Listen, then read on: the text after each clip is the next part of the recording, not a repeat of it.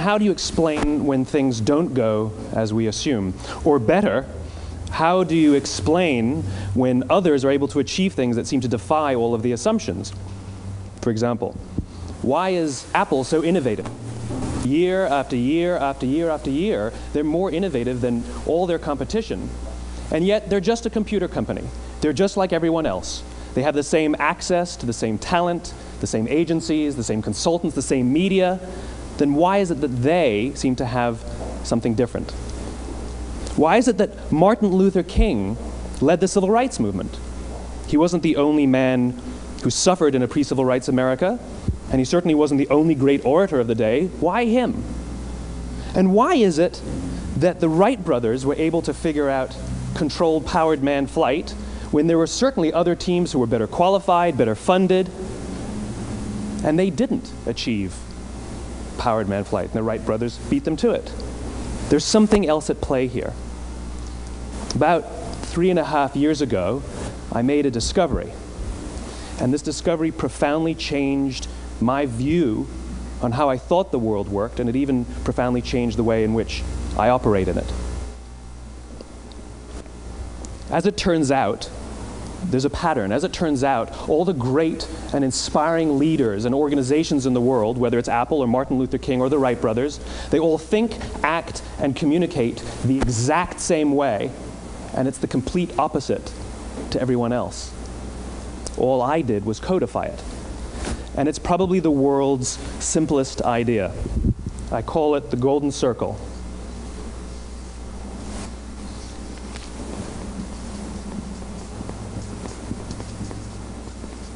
Why, how, what? This little idea explains why some organizations and some leaders are able to inspire where others aren't. Let me define the terms really quickly. Every single person, every single organization on the planet knows what they do, 100%. Some know how they do it, whether you call it your differentiating value proposition or your proprietary process or your USP. But very, very few people or organizations know why they do what they do. And by why, I don't mean to make a profit. That's a result. It's always a result. By why, I mean what's your purpose? What's your cause? What's your belief? Why does your organization exist? Why do you get out of bed in the morning? And why should anyone care? Well, as a result, the way we think, the way we act, the way we communicate is from the outside in. It's obvious. We go from the clearest thing to the fuzziest thing. But the inspired leaders and the inspired organizations, regardless of their size, regardless of their industry, all think, act, and communicate from the inside out. Let me give you an example. I use Apple because they're easy to understand and everybody gets it. If Apple were like everyone else, a marketing message from them might sound like this. We make great computers. They're beautifully designed, simple to use, and user-friendly. Want to buy one? Meh. And that's how most of us communicate. That's how most marketing is done, that's how most sales is done, and that's how most of us communicate interpersonally. We say what we do, we say how we're different or how we're better, and we expect some sort of behavior, a purchase, a vote, something like that. Here's our new law firm. We have the best lawyers with the biggest clients. We have, we always perform for our clients, do business with us. Here's our new car. It gets great gas mileage. It has, leather seats. Buy our car. But it's uninspiring. Here's how Apple actually communicates. Everything we do, we believe in challenging the status quo. We believe in thinking differently. The way we challenge the status quo is by making our products beautifully designed, simple to use, and user-friendly. We just happen to make great computers. Want to buy one? Totally different, right? You're ready to buy a computer from me. All I did was reverse the order of the information. What it proves to us is that people don't buy what you do, people buy why you do it. People don't buy what you do, they buy why you do it. This explains why every single person in this room is perfectly comfortable buying a computer from Apple. But we're also perfectly comfortable buying an MP3 player from Apple, or a phone from Apple, or a DVR from Apple. But as I said before, Apple's just a computer company. There's nothing that distinguishes them structurally from any of their competitors. Their competitors are all equally qualified to make all of these products. In fact, they tried. A few years ago, Gateway came out with flat-screen TVs. They're eminently qualified to make flat-screen TVs. They've been making flat-screen monitors for years. Nobody bought one.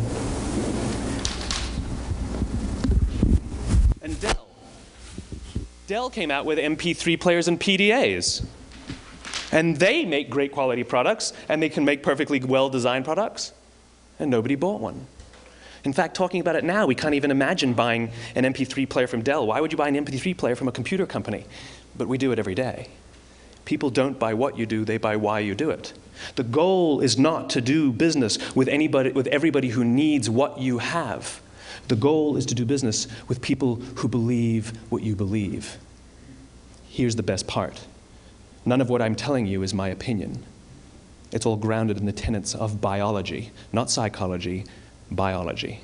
If you look at a cross-section of the human brain, looking from the top down, what you see is the human brain is actually broken into 3 major components that correlate perfectly with the golden circle. Our newest brain, our Homo sapien brain, our neocortex, corresponds with the what level. The neocortex is responsible for all of our rational and analytical thought and language.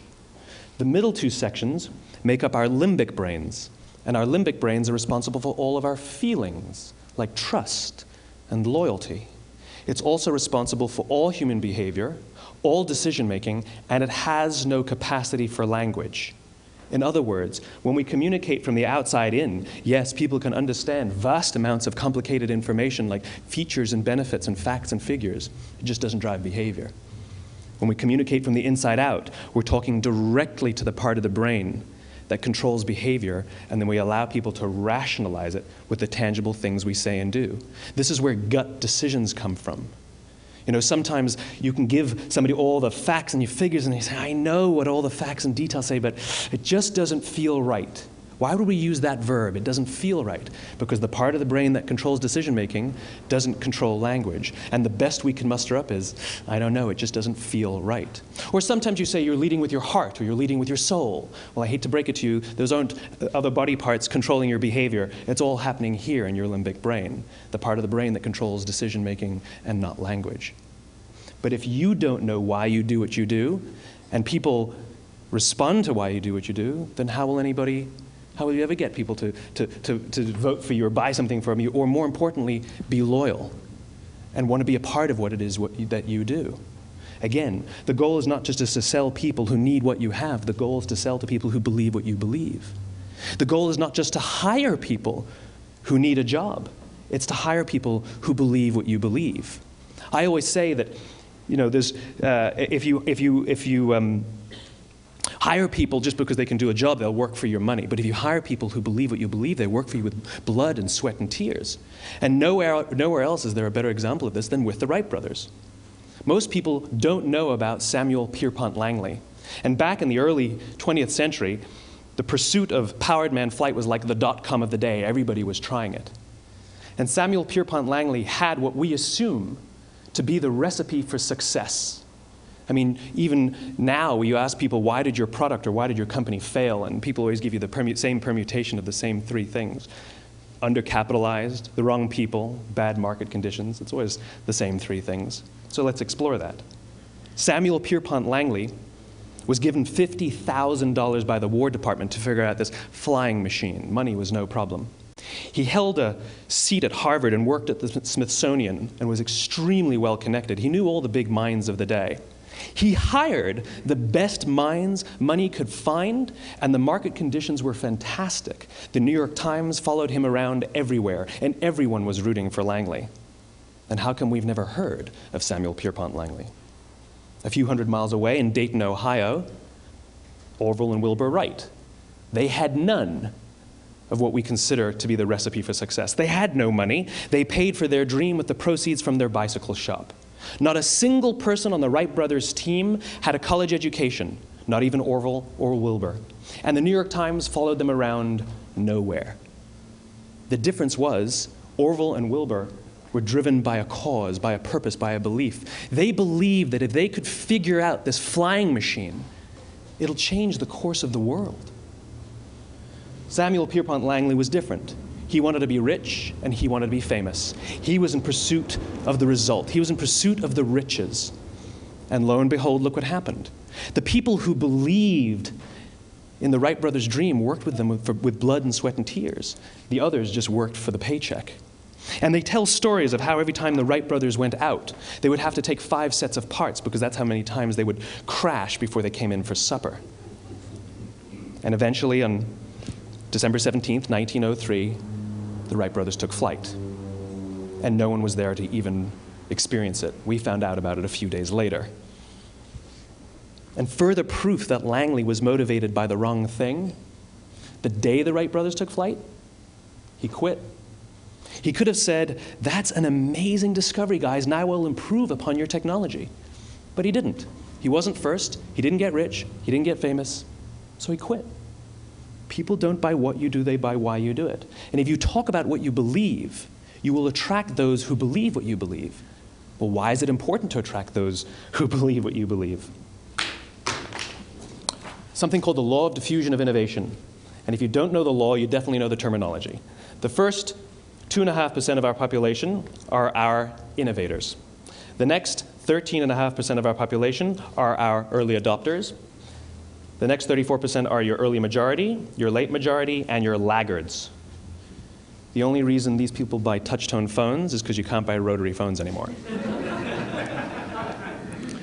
We all sit at various places at various times on the scale, but what the law of diffusion of innovation tells us is that if you want mass market success or mass market acceptance of an idea, you cannot have it until you achieve this tipping point between 15 and 18% market penetration, and then the system tips. And I love asking businesses, what's your conversion on new business? And they love to tell you, oh, it's about 10%, proudly. Well, you can trip over 10% of the customers. We all have about 10% who just get it. That's how we describe them, right? That's like that gut feeling, oh, they just get it. The problem is, how do you find the ones that just get it before you're doing business with them versus the ones who don't get it? So it's this here, this little gap, that you have to close, as Geoffrey Moore calls it, crossing the chasm. Because you see, the early majority will not try something until someone else has tried it first. And these guys, the innovators and the early adopters, they're comfortable making those gut decisions. They're more comfortable making those intuitive decisions that are driven by what they believe about the world, and not just what product is available. These are the people who stood online for 6 hours to buy an iPhone when they first came out, when you could have just walked into the store the next week and bought one off the shelf. These are the people who spent $40,000 on flat-screen TVs when they first came out, even though the technology was substandard.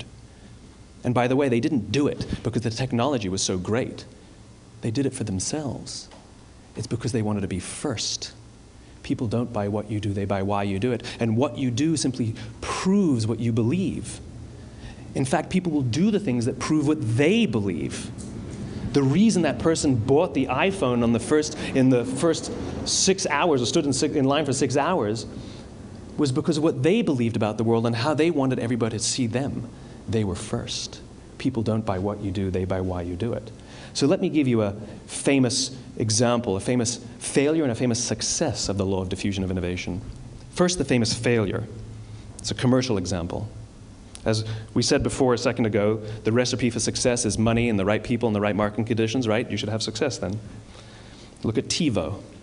From the time TiVo came out about 8 or 9 years ago to this current day, they are the single highest quality product on the market. Hands down, there is no dispute. They were extremely well funded. Market conditions were fantastic. I mean, we use TiVo as a verb. I TiVo stuff on my piece of junk Time Warner DVR all the time. But TiVo is a commercial failure. They've never made money. And when they went IPO, their stock was at about $30 or $40 and then plummeted, and it's never traded above 10. In fact, I don't think it's even traded above 6, except for a couple of little spikes. Because you see, when TiVo launched their product, they told us all what they had. They said, we have a product that pauses live TV, skips commercials, rewinds live TV, and memorizes your viewing habits without you even asking. And the cynical majority said, we don't believe you, we don't need it, we don't like it, you're scaring us. What if they had said, if you're the kind of person who likes to have total control over every aspect of your life, boy, do we have a product for you. It pauses live TV, skips commercials, memorizes your viewing habits, etc., etc. People don't buy what you do, they buy why you do it, and what you do simply serves as the proof of what you believe.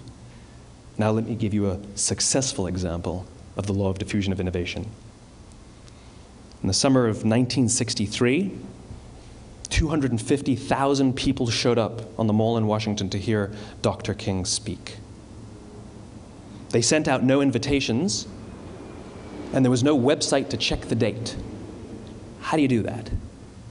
Well, Dr. King wasn't the only man in America who was a great orator. He wasn't the only man in America who suffered in a pre-civil rights America. In fact, some of his ideas were bad. But he had a gift.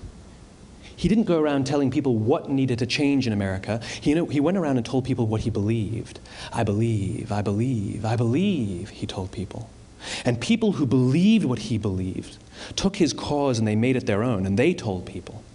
And some of those people created structures to get the word out to even more people. And lo and behold, 250,000 people showed up on the right day, on the right time to hear him speak. How many of them showed up for him? 0. They showed up for themselves. It's what they believed about America that got them to travel on a bus for 8 hours to stand in the sun in Washington in the middle of August. It's what they believed, and it wasn't about black versus white. 25% of the audience was white. Dr. King believed that there are 2 types of laws in this world, those that are made by a higher authority and those that are made by man.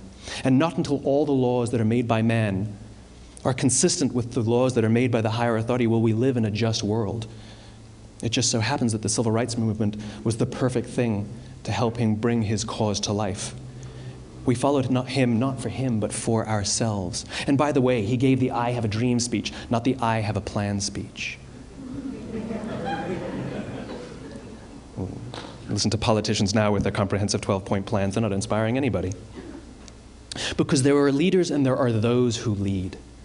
Leaders hold a position of power or authority, but those who lead inspire us. Whether they're individuals or organizations, we follow those who lead not because we have to, but because we want to. We follow those who lead not for them, but for ourselves. And it's those who start with why that have the ability to inspire those around them or find others who inspire them. Thank you very much.